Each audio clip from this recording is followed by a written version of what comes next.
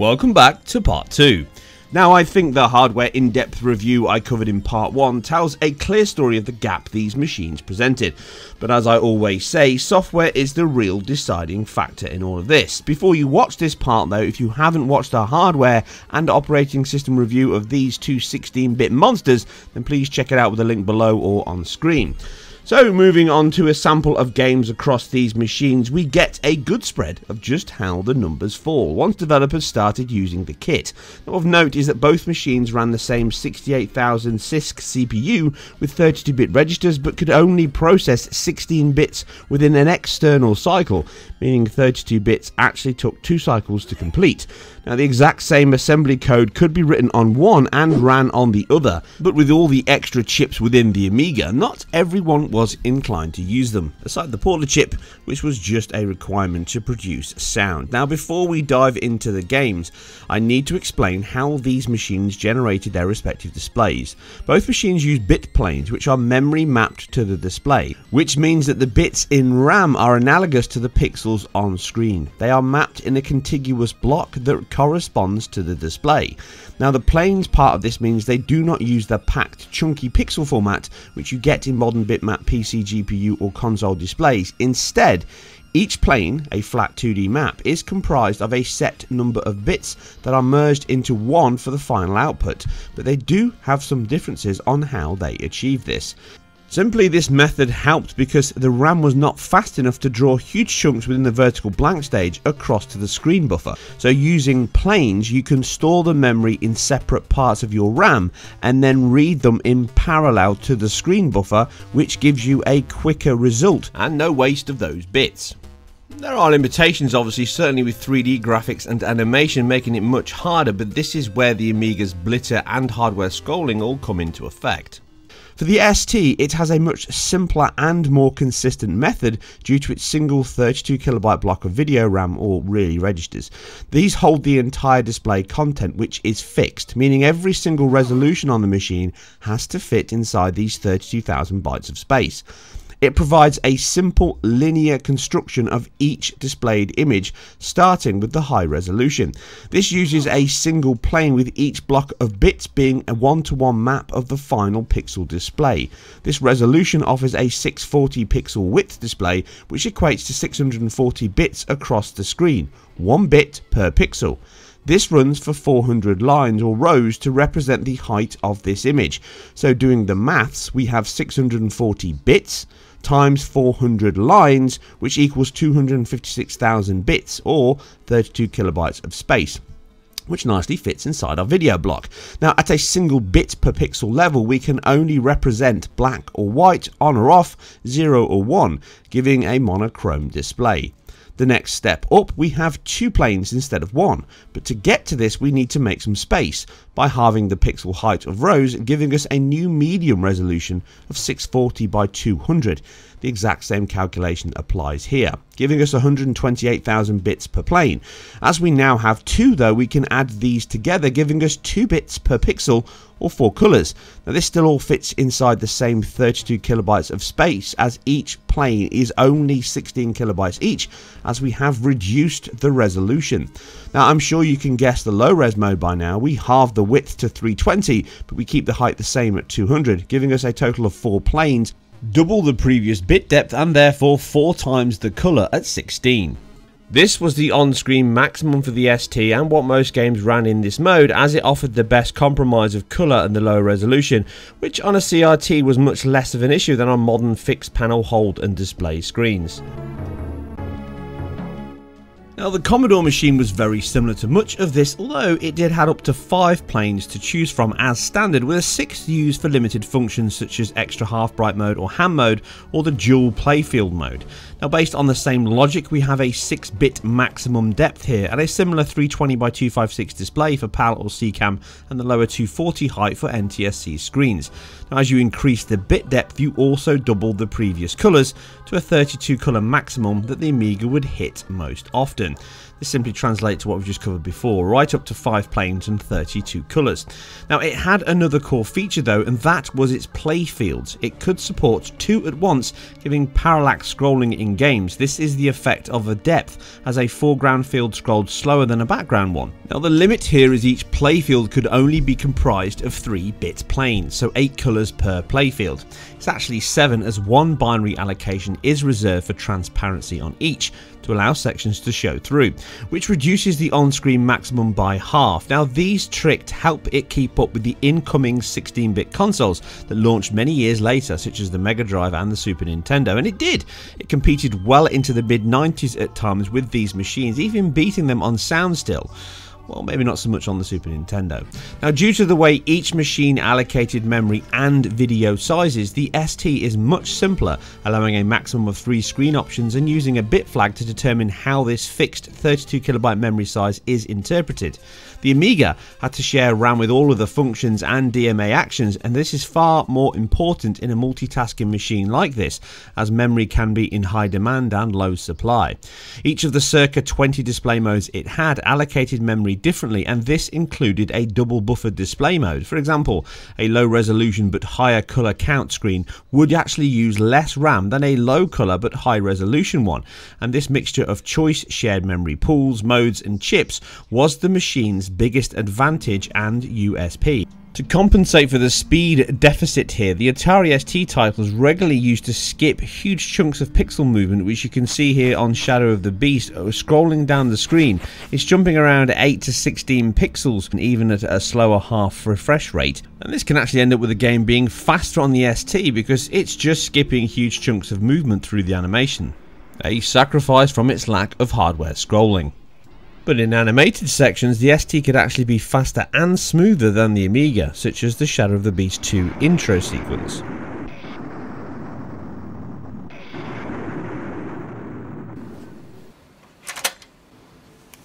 Now keep in mind here that the extra copper and blitter the Amiga had, as covered last time, these could run in parallel with the CPU, purely for graphic functions. Think of it as an incredibly simple GPU. Also, the Paula sound processor could create sound via its own DMA channels, which again gave the CPU more breathing space, even if the ST CPU was a little faster.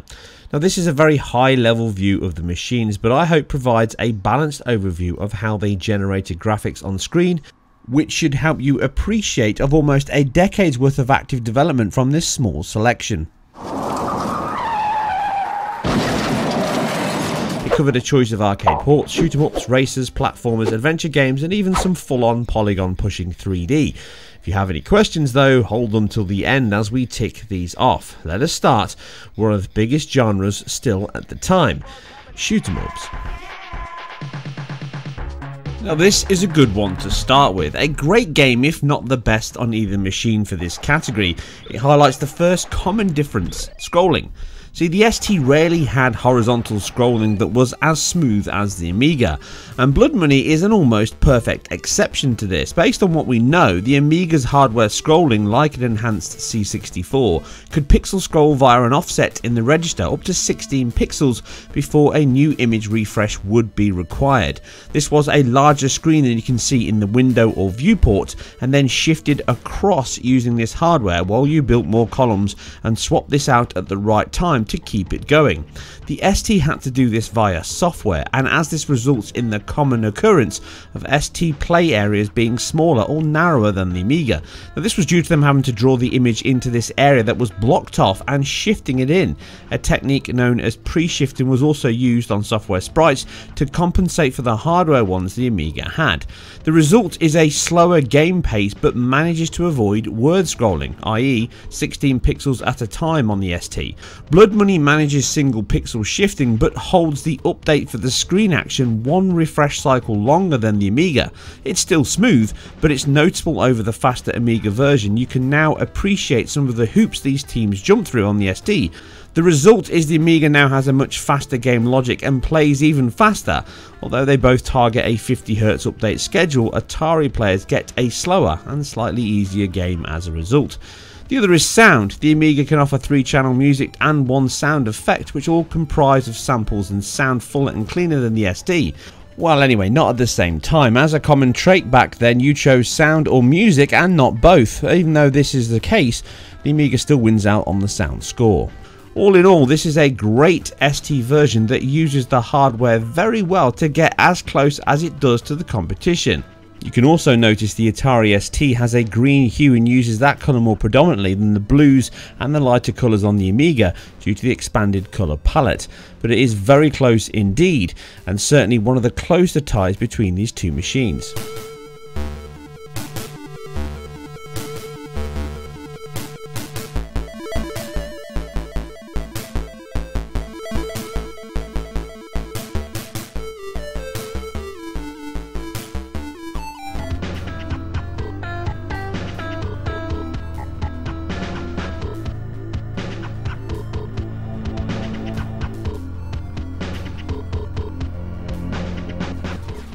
So, we've set a precedent with our first game, and a huge game such as Xenon 2 that was and is heralded as one of the Amiga classics should paint a bigger gap. Not so. The first thing is, this is another vertical scroller like its prequel, and as such removed one of the biggest hurdles the ST had. The raster drawing method makes this almost a non-issue for scrolling, one of the reasons this was used so extensively in arcades, consoles and computers, as it plays into that strength. Now, an equally smooth scrolling title on both of the machines is the result, as are the visuals themselves. A common statement from the time on the Amiga was the dreaded poor ST port, something I occasionally chuckle at now when I hear some players mention it like it's a new thing. But as the saying goes, there's nothing new under the sun. It was a common occurrence even back in the 8-bit days, but even though this was never branded as one, it was. As we can now see, then as now, multi-platform titles developers will target the lowest common denominator, and in this case, that was the ST. The iconic metallic pixel shaded art is designed with the 16 colour palette in mind, and it looked incredible then and now. Programmed quite contentiously by the assembly line that later took the bitmaps to court for it. This was all assembly coded to the 68,000 CPUs they both sported. Vertical scrolling left an almost identical looking game on both. Screen size, colour depth, sprite quantity and action are nigh on identical. Even the performance is a mirror, running at half field rate of 16.5 FPS or 60 milliseconds. The screen still updates every 20 milliseconds, as you can see from the Z-Blast effect. The only thing that splits these is the Amiga version is able to deliver the same sample track in-game that the ST could only deliver its version of in the menu screen. At DMA boost again. They both drop tracks to the sound effects, but this was a minor sacrifice for a game that still looks and plays this good. Aside some dodgy collision detection at times, it was a standout title for the Amiga, and yet it never even took advantage of many of the aspects of it. And with that, we see yet another draw.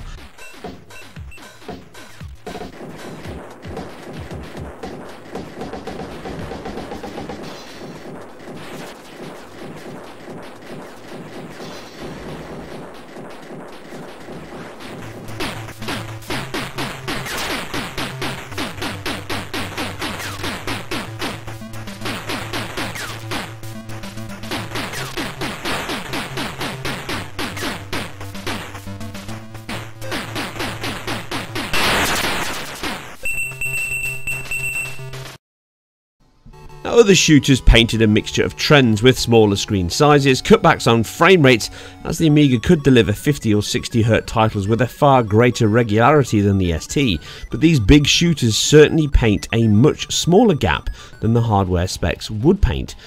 We need more.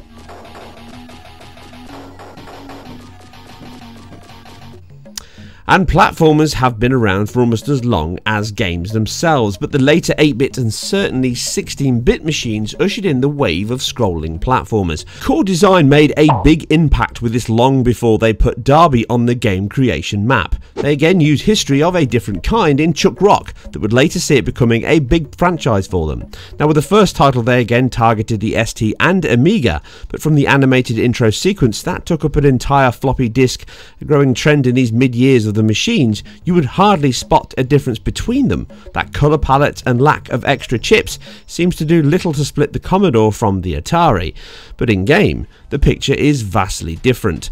Now the game was a simple push-scrolling chunked off platformer that split the worlds down into short horizontal and vertical scrolling segments as you tried to rescue your wife from the villainous Gary Gritter.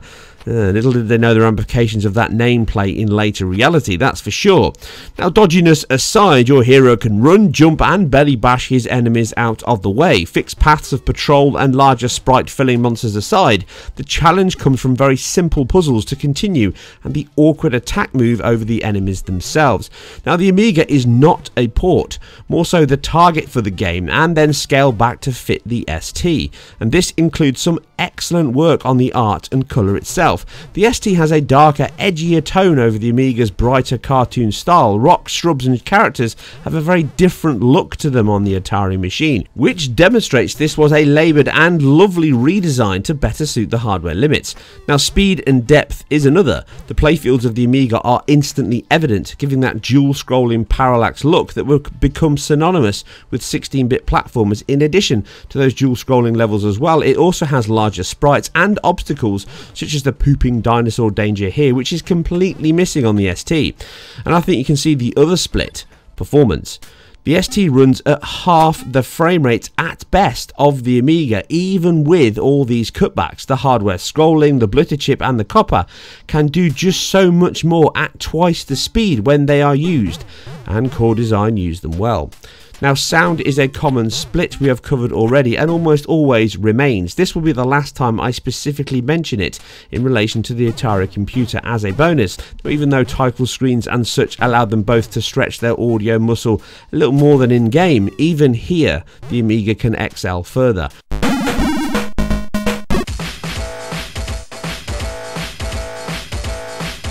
With the rock band, you get the pun there, of Chuck Rock outperforming the competition from the start and throughout. This was a clear whitewash for the Amiga, and it flips our first two games completely on their head. Now, Zool does little to change that picture, with Gremlin very obviously targeting the Sonic Brigade with its fast, attitude-fueled, edgy ninja. Speed would have to be a key feature, and thus 50 or 60 Hz was the target from the get-go. Remember, this is fields per second, not frames per second. Large sprites, vast quantities on screen, long and tall levels. This was a great platformer for the computer market. Even if it later hit both main 16-bit consoles, this was an Amiga game at its heart. It can certainly dip a little with the sprites and blitter work. This can cause some drops on scrolling at times, but the split of hardware still allowed the Amiga to update the screen even if scrolling could slow down. We do still see a few drops below that 20 millisecond target, and you can go mad with projectiles, scrolling and enemies. It hands in one of the fastest, if not smoothest scrolling games on the Amiga, with a bright palette to finish the sickly sweet style. Now, the Atari machine was always going to struggle here, and it shows from the off. Rather than cut back more of the game design, we see a more washed out colour tone due to the palette reduction and far worse performance. It rarely hits the 20 milliseconds refresh, even if that is still the same target. It's largely running around half or a third of that in heavier sections. It simply means if the Amiga dips, the ST will simply dip more. The game still shifts a huge quantity of sprites and objects, which is a technical marvel on such a machine, but the performance does show the signs of strain. They even crammed in the raster gradient dual playfield effect here, which is a great touch and a nice addition, but it again paints a very clear victory for the Amiga. And even though this is a fun game at the time and it really targeted that platform in action, it doesn't really stand the test of time now, I'm afraid. But if you are going to pick this up, then the Commodore Amiga is clearly the winner here.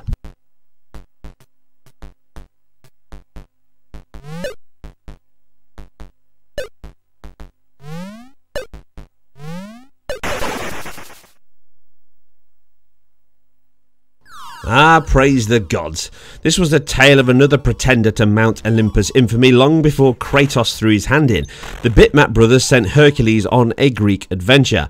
This was a puzzle-based action platformer, was the next big game after the ones that they'd hit before, such as Xenon 2 and Speedball.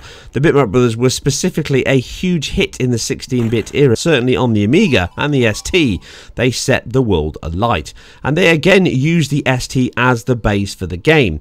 So much so so that it can be hard to pick the two apart in screenshots, or even move in action. It did have some other fiendish puzzle platform and combat design, with AI, or at least routines, being dynamic and based on a few factors. I do recall magazines at the time waxing a little too lyrical on these charms, mind. Now, it was certainly an intelligent platformer, which was a new thing. This largely came down to dropping you extra lives or health based on your current energy level, or spawning more or less monsters at fixed points in the level. Now, both versions kick off with a fully sampled soundtrack, now a signature addition to their games, and aside some sample rate improvements on the Amiga, they are practically identical.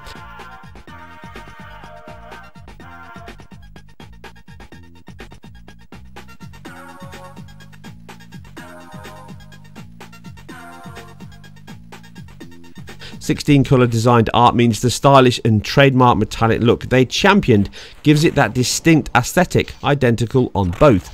The only time you can really see the extra palette choice on the Amiga is in the raster gradient effect on the rear playfield. Very minor and easily missed. Now, aside this, we have the same boost to sound, again very small. The DMA action and extra channels of the Commodore enabled more samples at a better quality than the ST, but both lack in-game music, something which the Megadrive version boosted alongside other benefits. Now, these two computer versions are nigh on twins, slightly better performance on the Amiga notwithstanding. This is a classic game on both, and clearly another ST port.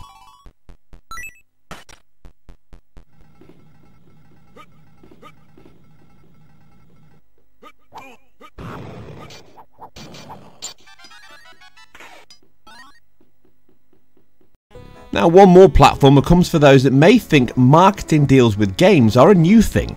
One of the bigger platformers from the era was James Pond. The bigger sequel, RoboCod.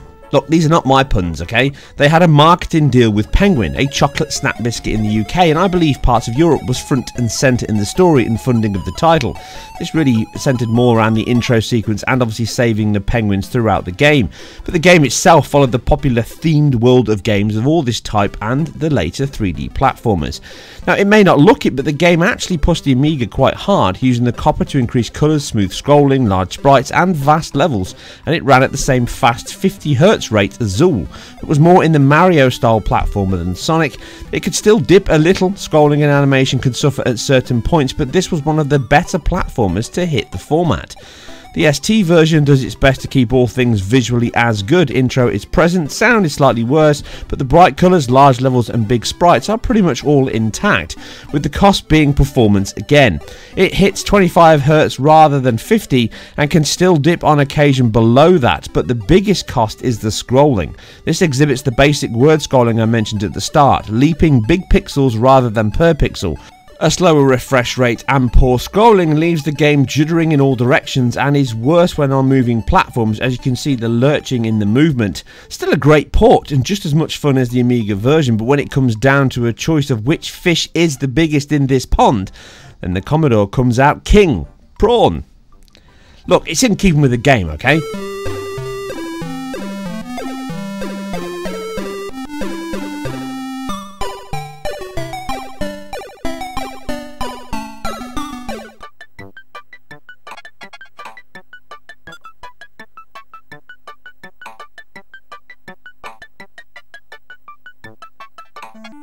Now, although this was not the instigator of the scrolling beat-em-up with two sad brothers chasing the girl of their dreams into the very wrong neighbourhood, they clearly need to get out more though, as this twisted target for their affections requires a fight to the death before she will date the winner.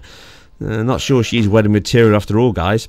Now, extreme signs of affection aside, this kicked off a generation of side-scrolling vigilante-type clones, and it was a machine that was in my local chip shop. Remember when you could pop down for Friday night fish and chips and chuck a couple of 20p's into a game while you decided what to eat? And the port is decent, if a long way off the arcade. This is another clear ST port. From scrolling, sprite, speed and almost sound, you would be hard-pressed to tell these two apart. Now, this was still the days of farmed off bedroom coding jobs that would be based on videotape or, if you were lucky, direct arcade machine play to get the game converted. At this point, the ST was still the dominant force on the home market, and as such, an ST port over the Amiga made the most financial sense than a longer plan. If you're looking to play this classic beat 'em up, then any other machine will see you right. A clear draw if I ever saw one.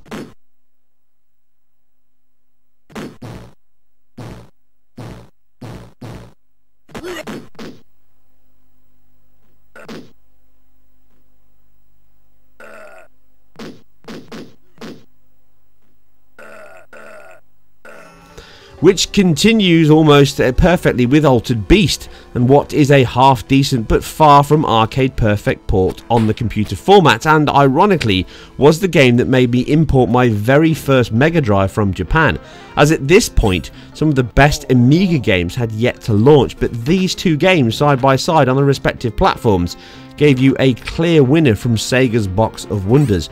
Now, like many titles though, this paints the efforts of the ports rather than the weakness of the machines. Aside a slightly bigger screen and better sound, the only other difference is a very minor performance improvement over the ST, but really this is another draw, and as an Amiga owner it made me yearn for that console power that little bit more.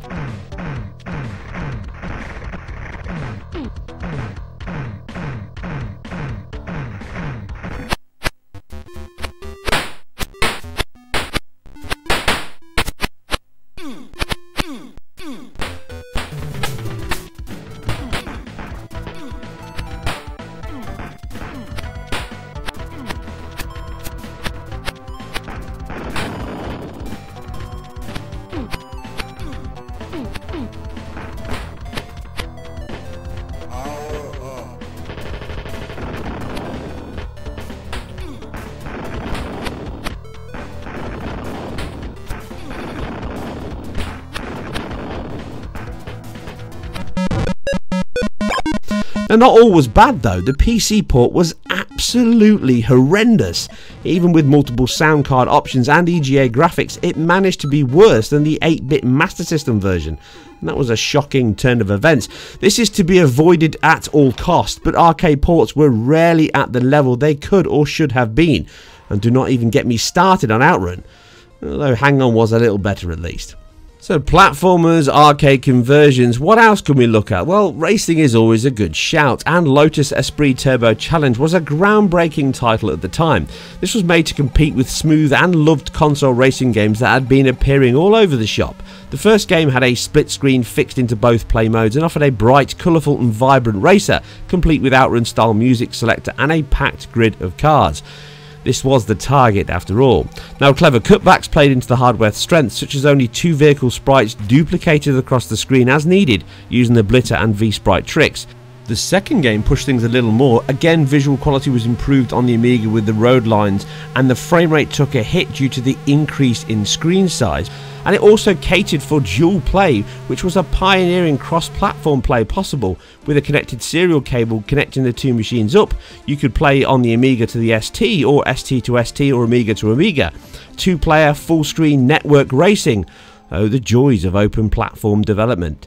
Now, the third game was running out of ways to change it up. A track editor was a good start, although limited, it did allow you to create your own tracks, and this kept the bigger screen of 2, but performance was not quite as good. It also hit the PC, and this was a little faster and smoother than the Amiga, so long as you had the uber expensive kit at the time, mind, and didn't mind a little bit of tearing to go along with it. But sound still lacked the quality of the Commodore. Even with a Roland sound card in your stack, it really didn't quite stack up to the Amiga's audio pipes. The Amiga just pips the ST here, but not by a huge margin, and again, this feels as a game that could have done more with the hardware, but takes nothing away from the classic and huge hit the series is and was at the time.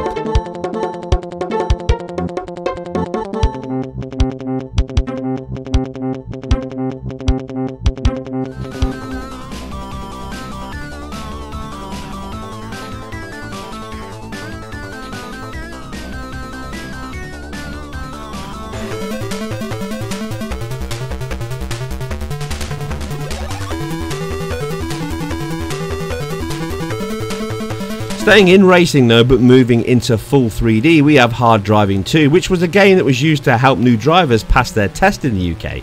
Not really sure what benefit driving in slow motion would have been, but to be fair, the arcade version did at least run a little faster than what you see here. But now powering into the Verts world, everything is drawn from polygons and the performance is, well, see for yourself. The Blitter on the Amiga could have helped due to its line drawing and shape filling functions. Looking at the results though, I think we're pretty sure here that this was not used. Instead, a purely CPU driven software render is used, and due to the slightly faster CPU, the ST clearly wins the battle of the fastest, slowest racing game of the two. Small victory, but But a win's a win, and the Atari gets this one. Now, other titles such as Vroom used the mixture of polygons and sprites much better, resulting in a fast and exhilarating experience with a near constant 17 FPS rate. Extra touches such as screen shade under tunnels with a corresponding whoosh as they do. Hard driving was not the exemplar demo of racing titles on either machine, but it did at least highlight how straight CPU ports could suffer, slightly more on the Amiga and to a much lesser extent on the ST. Which is one polygon world to another. Maelstrom Games created something new, Midwinter. Now, this first-person post-apocalyptic snow-filled terrain offered a wealth of characters, vehicles, weapons and enemies, and did not confine itself to one genre. Strategy, role-playing, action, first-person view, a deep backstory for each of the crew members you could control in this adventure. It also pushed forward with tech, using a fully 3D polygon constructed world to carve this survival tale within. You had a true sense this was something special at the time. Of course, it's easy to look back at this now and see the tiny screen, dithered pixel polygons and 5 frames per second performance, but this was all very new and was the peak of the experience you could expect at the time. It would be another 3 years until AM2 and Sega set the bar for 3D visuals in virtual racing, and that was a few £1,000 dedicated arcade machine. This was all running on a £300 home computer in the ST. It was a game changer, and make no mistake. Now, the Amiga version came after the ST and PC releases, but not much changed between them. Visual quality, colours and performance are almost identical to the Atari machine.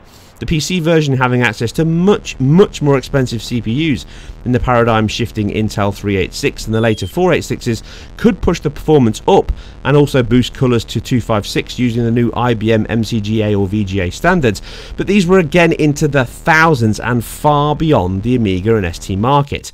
A comparable 80286 AT was still more expensive and no better than these circa 8 MHz computers. The design from these PCs and ST build limited the entire polygon rendering to the CPU, something which carried over to the Commodore PC port.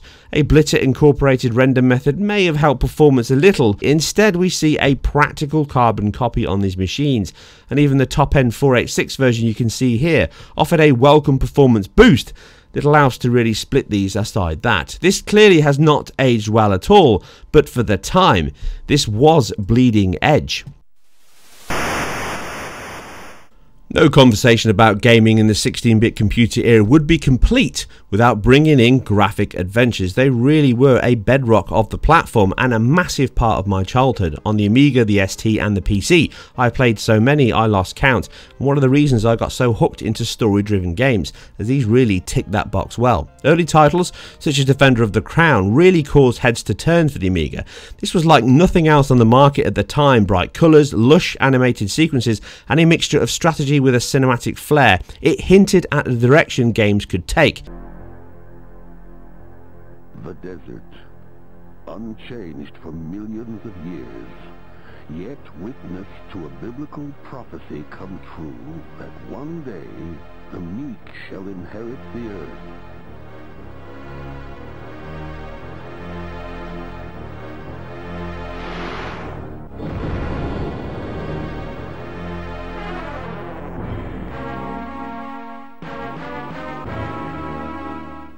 Now, many titles from big American publishers moved away from getting low down with the metal. Monstrous games from Lucasfilm such as Loom, Zap McCracken and The Almighty Secret of Monkey Island here were all written in C rather than assembly.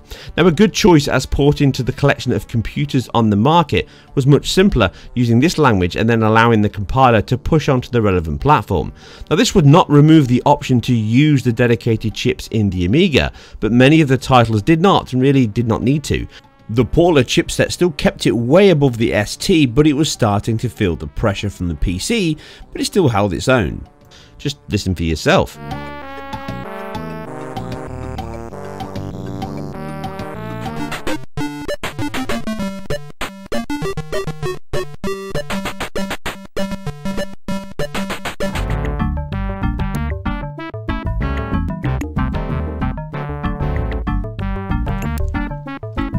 Visually, the game is a point-and-click adventure using the SCUM GUI and control. It is slow on all machines, with the option on PC to boost image quality via its 256 colours on screen and a faster CPU. You really needed to spend big to get this at the time. The ST puts in a good fight and delivers an EGA style image quality, 16 colours, which would have been much worse had the art team not designed all of the graphics for this lower base, and not just for the ST mind. Recall, PCs in the States were largely at this level, and again here in the UK, such as the transparent effect of LeChuck and the objects here having a dotted edge line and using blacks and blues far more than the Amiga and VGA version, which had a wider palette and therefore were designed around this.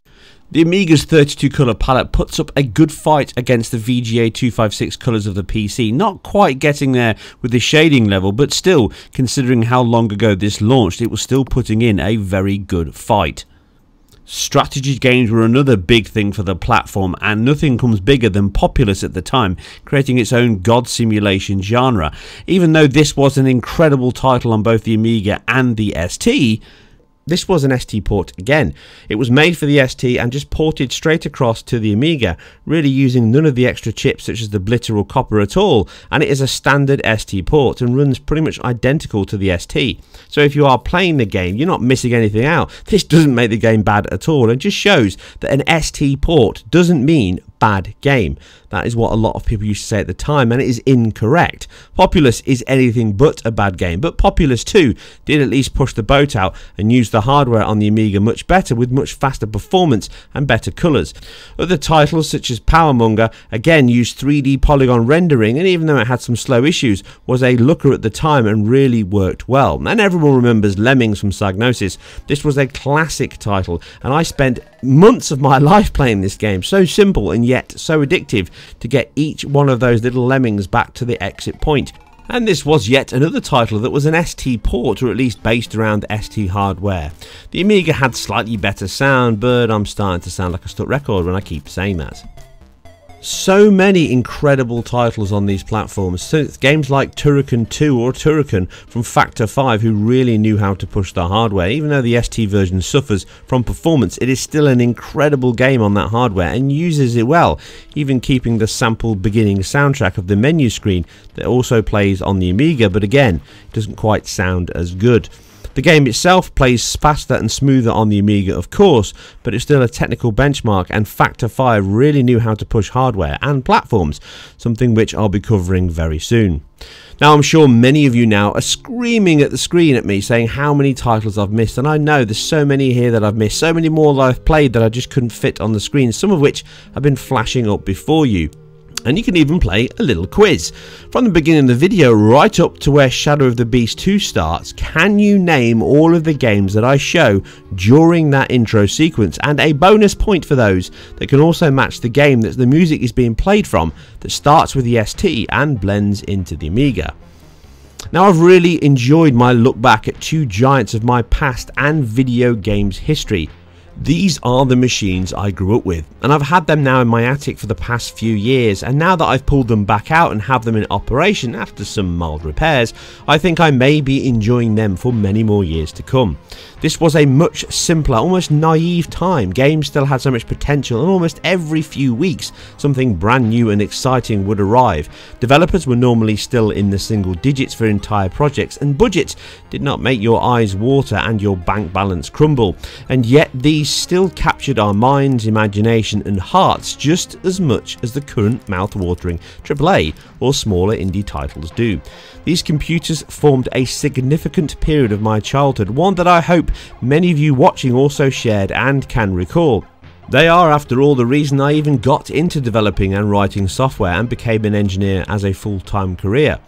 Such a simpler time, no internet or crowds to ruin your enjoyment or tell you what was good or bad, a time when a cover could be a total red herring on the game itself, and yet you shared games with friends, played them till the wee hours and flicked through game magazines hungry to glimpse the next big thing that was just around the corner. They were good times indeed. These were the machines that made modern gaming real. These were the 16-bit pioneers. I hope you enjoyed this two-part look back at the 16-bit computer market and even a little dabble into that PC area of the time. There's much more here to cover, but I wanted to keep this on point and in focus. Please leave all your thoughts and feedback below, and if you enjoyed this or any of my other content, you can subscribe and like and even buy me a drink or a sandwich by using the Patreon link below. I am completely self-funded and independent, and these videos are not that easy to put together. So you can help by liking, sharing where appropriate, and also follow me on Twitter. You can also chat with me there if you so wish. Anyway, I'm out, but always keep it deconstructed.